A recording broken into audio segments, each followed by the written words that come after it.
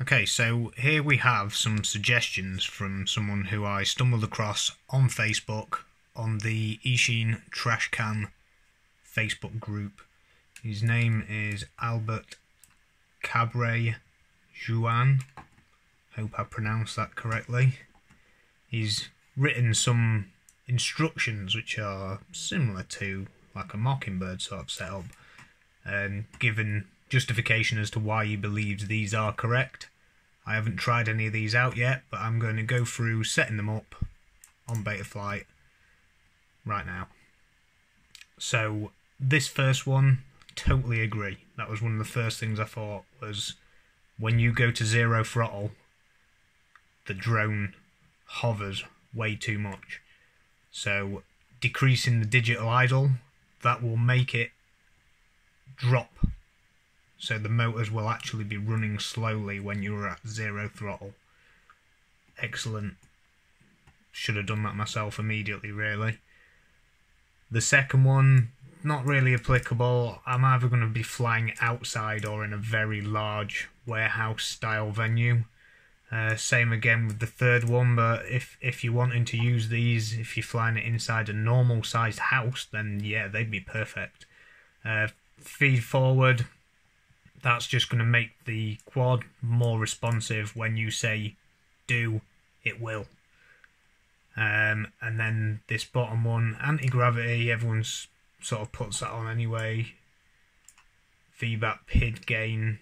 I'm not sure if these are already supposed to be on with Betaflight 4, just standard. And as well, 2K, 8K? Can we not go 8K, 8K? I've done that already. 8K, 8K works perfectly fine. And finally, I have no idea here. Filtering. It's going to remove some filters. I'm just going to give it a go. What's the worst that could happen? Fire. Okay, so we are going to plug the quad in, which is over here next to all this mess. So, get rid of the full screen off there. We're already into Betaflight, so looking on configuration, this is the 2.5 that he was talking about, so we can insert into there, 2.5. Like I say, I've already set it to 8K, 8K. We've already got 180 degrees arming. And here's where we can enable anti-gravity. So we'll save that. You can also just type in the CLI commands, but I like using the GUI. Feels good. Just going to adjust that.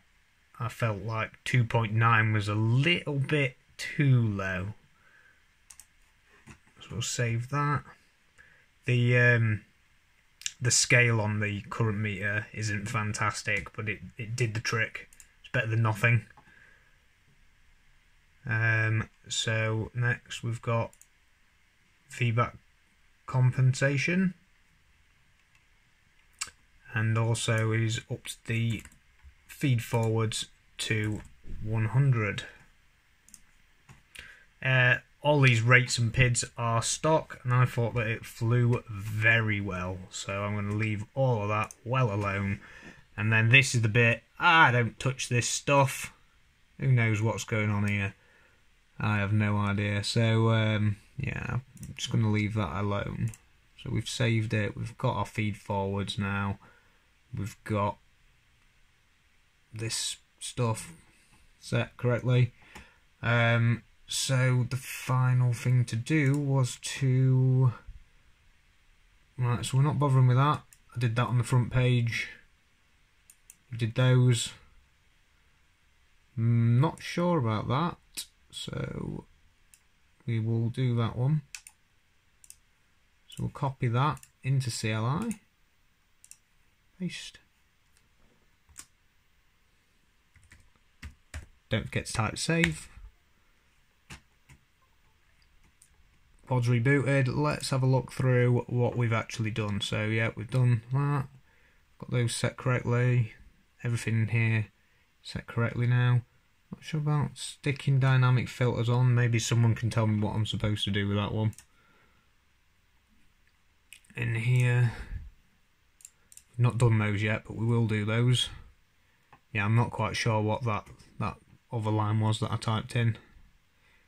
And then finally we have the last two, which is setting the filters. So we'll type those into CLI again, and then we'll go back and we'll see what that's actually done. Save, reboots. Love F4 board, it's so fast. It was so slow before. And then, okay, so that is disabled low pass filter 2, and it's left everything else well alone, which sounds about right. Set dynamic filter high, not sure exactly where you can view that on here. Right, that'll about do it.